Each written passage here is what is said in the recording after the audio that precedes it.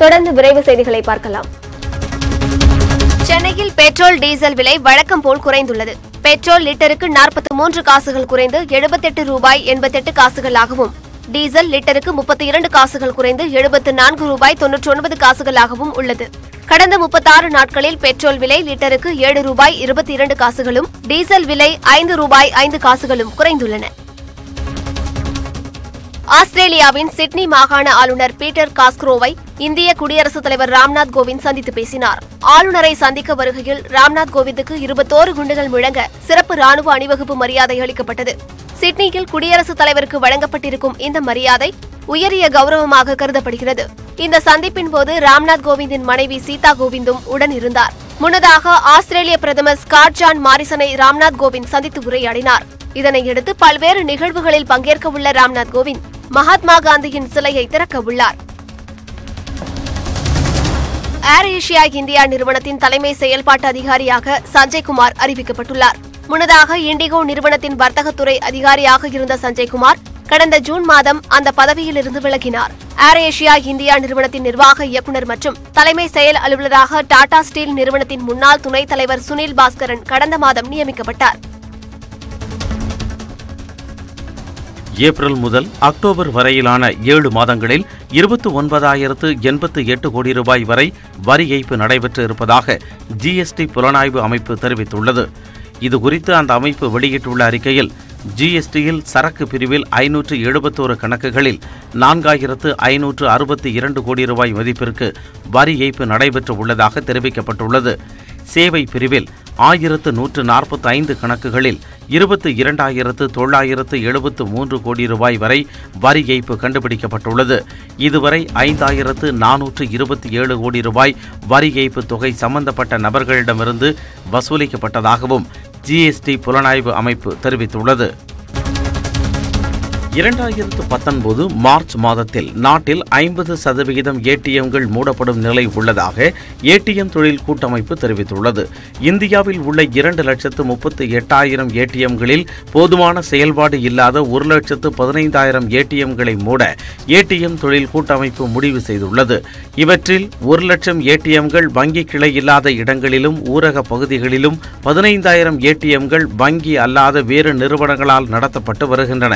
இந்த ஏடிஎம்கள் மூடப்படுவதால் பண மதிப்பிழப்பு நடவடிக்கைக்கு பிந்தைய காலத்தில் வங்கிகளிலும் ஏடிஎம்களிலும் நீண்ட வரிசையில் மக்கள் நின்றதை போன்ற நிலை மீண்டும் உருவாகும் என ஏடிஎம் தொழில் கூட்டமைப்பு தெரிவித்துள்ளது.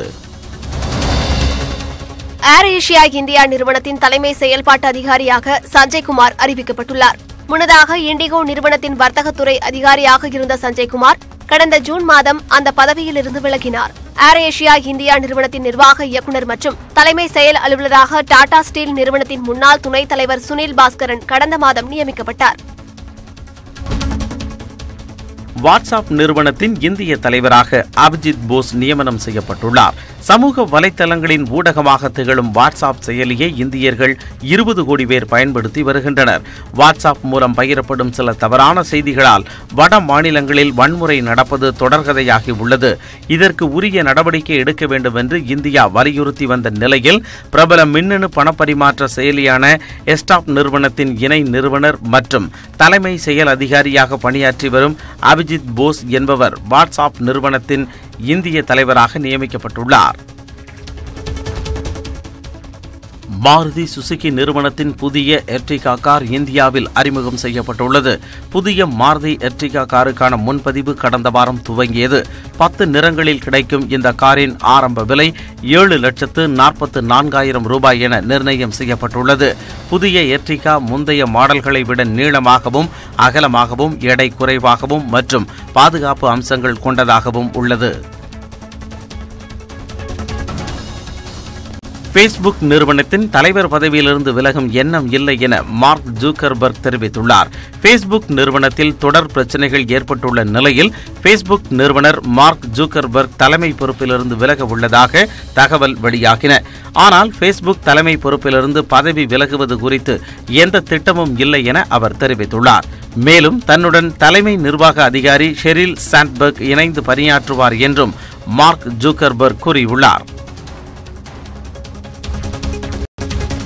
மீன் இறைச்சி கழிவுகளில் இருந்து எரிபொருள் தயாரித்து பயணிகள் கப்பலை இயக்க நார்வே நாட்டு நிறுவனமான ஹர்ச்சிகுரேட்டன் திட்டமிட்டுள்ளது. நிலக்கரி, எண்ணெய் உள்ளிட்டவற்றின் எரிபொருளால் இயக்கப்படும் கப்பல்களால் சுற்றுச்சூழல் மாசு ஏற்படுகிறது. இதனையடுத்து சுற்றுச்சூழலை மாசுபடுத்தாத பசுமை எரிபொருளை கொண்டு வரும் 2021ஆம் ஆண்டுக்குள் கப்பல்களை இயக்க ஹர்ச்சிகுரேட்டன் நடவடிக்கை மேற்கொண்டுள்ளது.